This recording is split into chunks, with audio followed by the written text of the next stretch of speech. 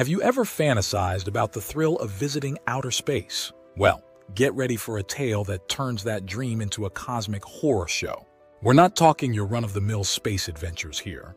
We're diving into the peculiar story of an astronaut who went from living the dream to floating through the nightmare of deep space for a whopping 311 days. This is not your average spacewalk, friends. We'll navigate through the collapse of nations, dance around the edges of time travel, and unravel the astonishing account of a spaceman's odyssey.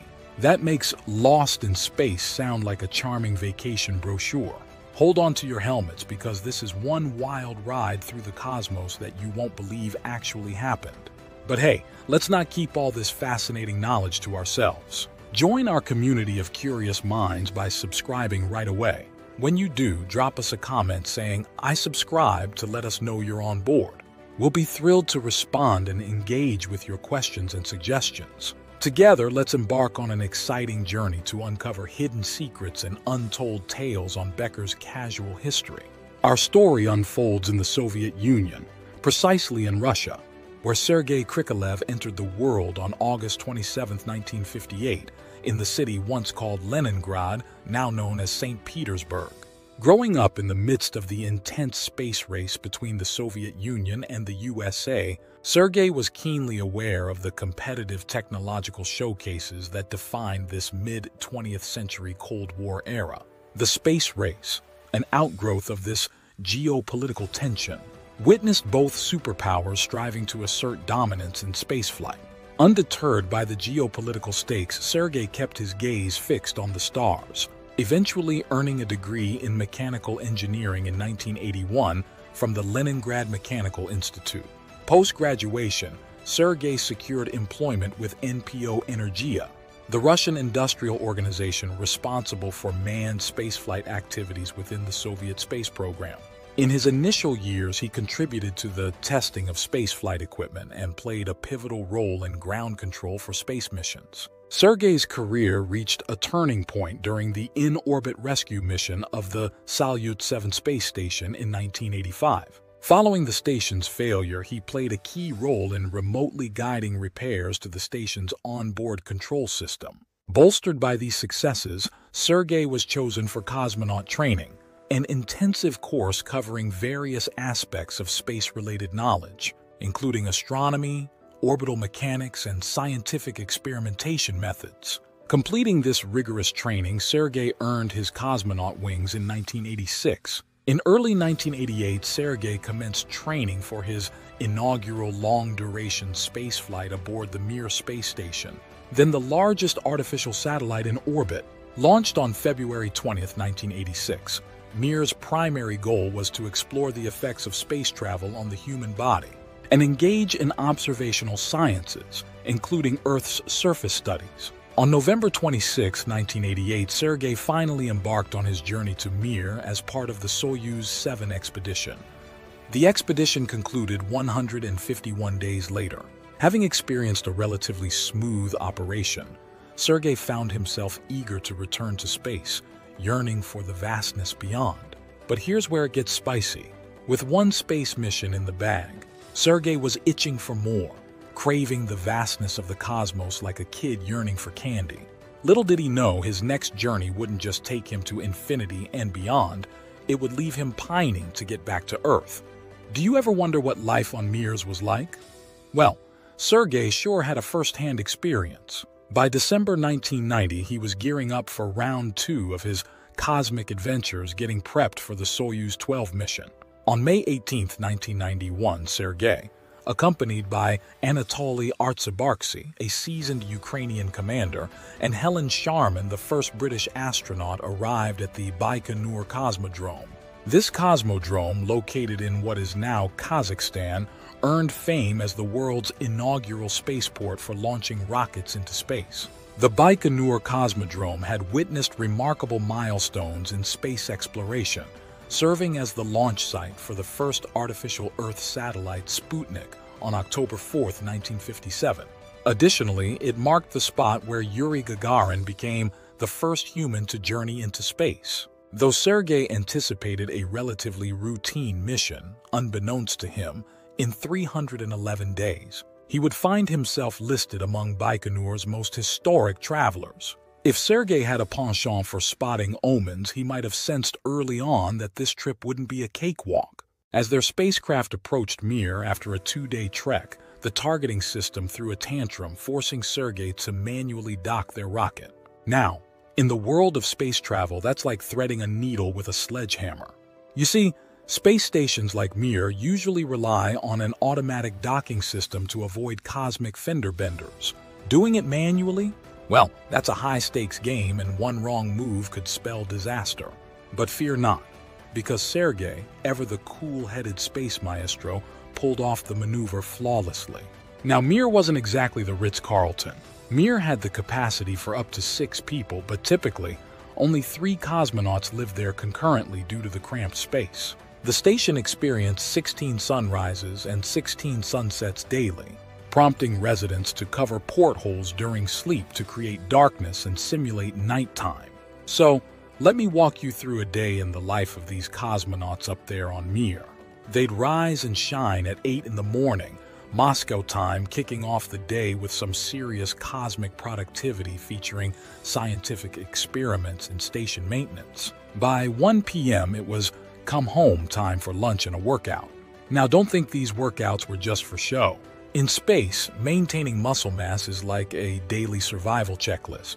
Thanks to the low gravity, astronauts could experience up to a whopping 20% muscle loss on these space flights, even if it was just a quick 5 to 11-day jaunt. After a nutritious lunch and that all-important workout session, they'd clock in another 3 hours of work plus another hour of exercise. The day then wrapped up with dinner and some evening downtime where most of them couldn't resist gazing out of the portholes, marveling at the beauty of our blue marble, Earth. Now, while being in space had its enchantments, Mir wasn't exactly a 5-star resort.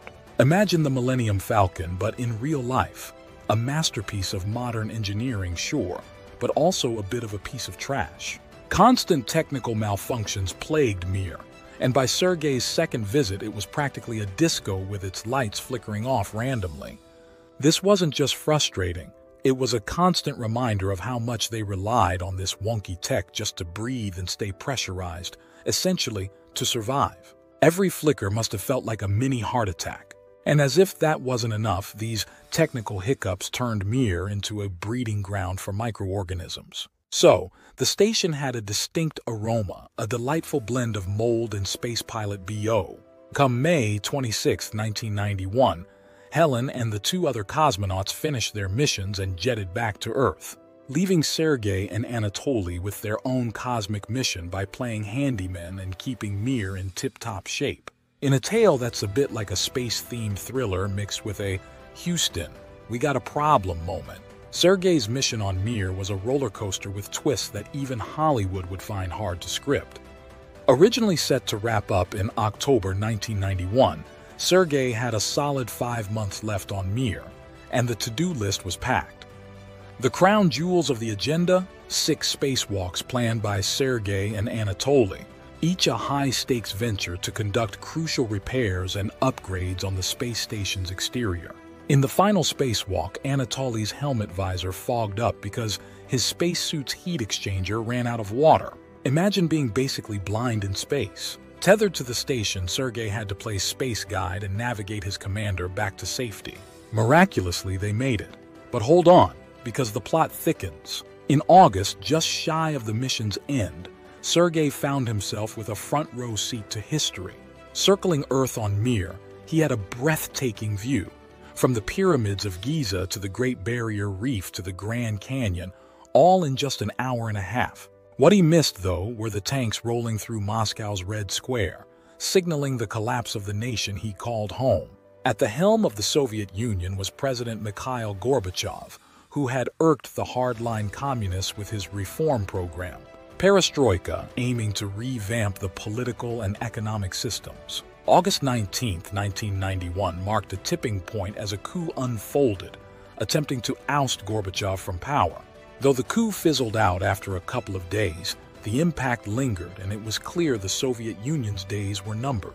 Caught in the crossfire, Sergei grappled with the chaos back on Earth. News from the USSR was as murky as a black hole, and Sergei, understandably worried about his family and friends, relied on updates from his wife Yelena, who worked in mission control. In the swirl of confusion, Sergei connected with amateur radio operators via Mir's communication system, including Russian language graduate Margaret Iaquinto. She provided him with uncensored news about the political turmoil in the Soviet Union. As the ground beneath the USSR trembled with uncertainty, Sergei, like the rest of us, was left puzzled, wondering about the fate of the space program and his mission. Little did he know that he and Mir were about to be swept into the vortex of the USSR's downfall. In a saga that feels like a space-themed soap opera, Sergei, the last Soviet cosmonaut, found himself navigating a celestial maze as the Soviet Union crumbled like a cosmic game of Jenga. With each passing month, Soviet states declared their independence, and by December 1991, it was a geopolitical free-for-all. Kazakhstan, striding fashionably into the Independence Party, claimed its sovereignty on December 16th. This newfound independence wasn't just about breaking free. It was a real estate grab in the final frontier. The Baikonur Cosmodrome, Sergei's portal to the stars, suddenly belonged to Kazakhstan, and they weren't dishing out any freebies. Russia, in its post-Soviet financial squeeze, needed a quick fix. To appease Kazakhstan, the Soviet space program agreed to give a spot on the next shuttle to Mir to a Kazakhstani cosmonaut. This posed a problem for Sergei because including Tokhtar Albakirov, the Kazakh cosmonaut, meant the planned flight engineer replacement, Alexander Kalery, was bumped. Without someone with the needed skills to replace Kalery, Mission Control told Sergei he had to stay on Mir indefinitely. A new team of 3 cosmonauts, led by Commander Alexander Volkov, joined the Mir crew on October 4th. Just 6 days later, 2 cosmonauts, along with Anatoly, returned to Earth, and Alexander Volkov took over as the new commander. Fast forward to December 26, 1991, and the Soviet Union completed its cosmic implosion into 15 different republics, with Gorbachev bowing out. The international union that had flung Sergei into space vanished into the void. With a now invalid Soviet passport, Sergei found himself a citizen of nowhere, drifting in space as an accidental astronaut. Christmas and New Year twinkled in the cosmos, and Sergei, with Commander Volkov as his orbit buddy, wondered if he'd ever set foot on solid ground again. Strapped for cash, the Russian space agency could barely afford to send supplies to Mir, let alone get a replacement for Sergei. Amid the uncertainty of his future, Sergei faced the harsh realities of long-term spaceflight. Closer to the sun, he waltzed with radiation, risking cataracts and cancer. And there was an escape hatch, a Soyuz capsule designed for emergencies. But here's the hitch. Sergei was the chief operator of Mir, the one steering the ship. If he jumped ship, the space station could be lost forever. It was a spaceman dilemma of epic proportions. Either stick to the mission or hitch a ride back home. Sergei, caught in the vastness of space and the complexities of geopolitics, could only wait, wish upon the passing stars, and hope for a resolution. Despite the toll on his body and mind, Sergei's determination and commitment to his mission shone brighter than the cosmos itself. For almost 3 more months, he tirelessly worked to keep Mir orbiting Earth, a testament to his resilience. But Sergei's space odyssey was about to have a conclusion. In March 1992, Germany, in a political maneuver with Russia, paid $24 million for Klaus-Dietrich Flade to join Mir, making him the first German astronaut in space. This financial boost allowed Russia to finally secure a replacement for Sergei, who by this point had spent a total of 10 months orbiting Earth. With funds from Germany, Russia's space agency selected cosmonaut Alexander Kalery to take Sergei's place. On March 17, 1992, the Soyuz 14 crew, including Alexander and Klaus, launched from the Baikonur Cosmodrome toward Mir. A week later, Sergei, along with Klaus and Commander Volkov, made his descent back to Earth. On March 25, 1992, the Soyuz rocket touched down at Baikonur. As the doors opened, a pale Sergei, adorned in a spacesuit featuring the red Soviet flag and USSR in Russian letters, emerged. After 311 days in space, his legs supported by several men due to muscle atrophy, he breathed in the fresh atmospheric air, savoring his first moments back on Earth. Returning to a changed Russia, Sergei must have felt like an extraterrestrial, especially since his hometown had transformed its name from Leningrad to St. Petersburg during his time in space. Yet, the Earth and the validity of his Soviet passport weren't the only things that had changed. Amidst the more well-known physical side effects of space travel, Sergei could boast about one unique outcome: time travel. According to Einstein's theories of relativity, the speed and distance from a massive gravitational source like Earth can alter the perception of time. This might sound a bit far-fetched, but when applied to the first GPS satellites, featuring ultra-precise atomic clocks, they found that within minutes of activation, the satellite's internal clocks were running slightly faster than those on Earth. This unexpected result rendered the GPS readings inaccurate within hours, confirming Einstein's theories. But what exactly are those theories? Einstein's special relativity tells us that if something moves faster than something else, time slows down for the speedy thing. Then there's general relativity, which says time goes faster the farther you are from a heavy object like a planet. Now, you might think these two ideas cancel each other out, but around Earth, general relativity tends to win. So when Sergei Krikalev orbited Earth, time seemed to speed up for him. When he returned, he was technically 0.2 seconds ahead of Earth time. And those GPS satellites we rely on, they need adjustments for this time warp to give accurate directions. Being stuck in space makes you a bit of a time traveler, and GPS satellites are basically time-traveling navigators. And you thought an astronaut stranded in space was the weirdest thing you'd learned today. Welcome to the wild world of relativity. You might imagine that 311 days of time traveling in space would be more than enough for one lifetime, but Sergei wasn't done yet. He continued his celestial career as a cosmonaut and found himself back among the stars just under 2 years after returning home. In fact, Sergei became a part of 4 more missions between 1994 and 2005. His journey reached another milestone on November 2, 2000, when he joined the crew embarking on the first long-duration expedition to the International Space Station.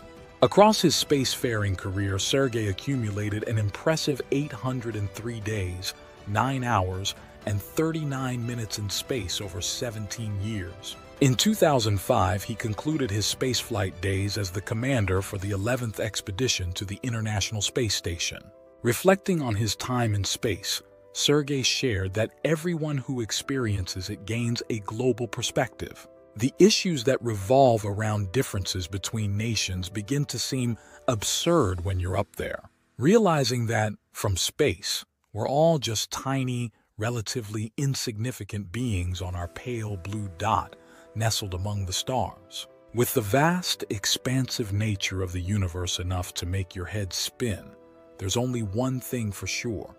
Sergei's story is truly out of this world. If you've enjoyed this journey into the unknown, don't forget to like this video and subscribe to Becker's Casual History. Join us as we continue uncovering the strange and fascinating tales of our world. And of course, leave a comment below. We'd love to hear your thoughts. Thank you for watching.